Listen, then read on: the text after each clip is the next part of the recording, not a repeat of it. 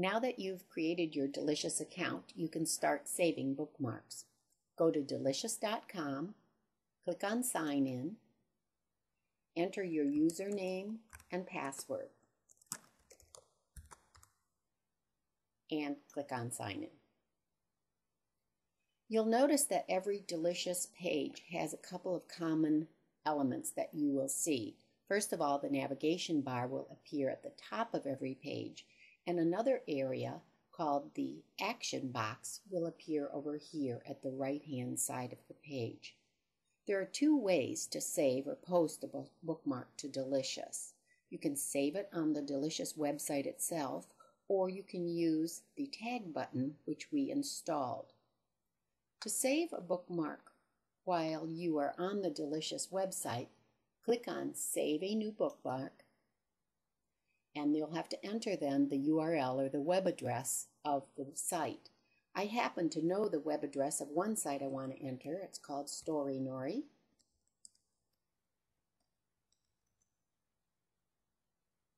Enter that and click on Next. I have the option of putting in some notes about this site.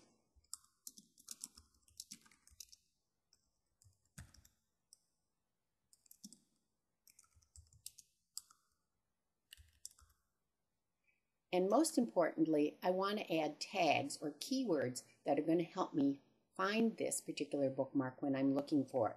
So the tags I'm going to use are reading and audiobook.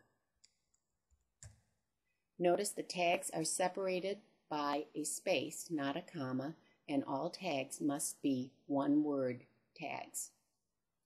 If I don't want other users to see this bookmark, I can click here and say do not share, and only I would be able to see it. But I'm not going to do that. I want to share this bookmark. I want other users to be able to see it, so I'm going to make it public. And once I have that done, I click on Save, and I now have one bookmark in my list of bookmarks. I'm going to do that again. I'm going to go to Save a New Bookmark. This time, I don't happen to know the URL of this site, but I'm going to go to the site, go to the address box, copy the URL, come back to Delicious, paste the URL in the box, click on Next, and again, I'm going to type in the name of the site.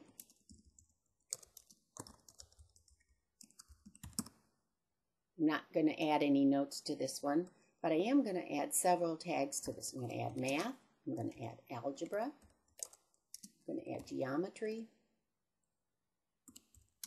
and I'm going to add a tag that it says interactive. So by searching any of those 4 tags, I'll be able to find this site. I'm going to click on Save. The second way to be able to save a site is to be able to use the tagging button that we installed in our toolbar. I'm going to go to a site that I want to bookmark.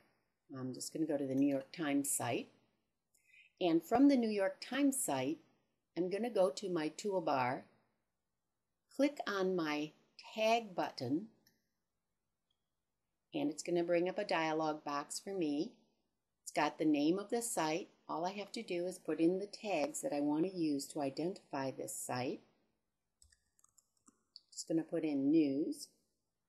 I am going to choose to share it, so I don't want to check that box. And I'm going to click on Save. Now when I go back to Delicious, and I can easily get there by clicking on my Delicious button in the toolbar, I now have 3 bookmarks saved. I can sort my bookmarks by chronological order, which is the way they're sorting right now, or I can sort them alphabetically if I prefer to do that. So you have those choices.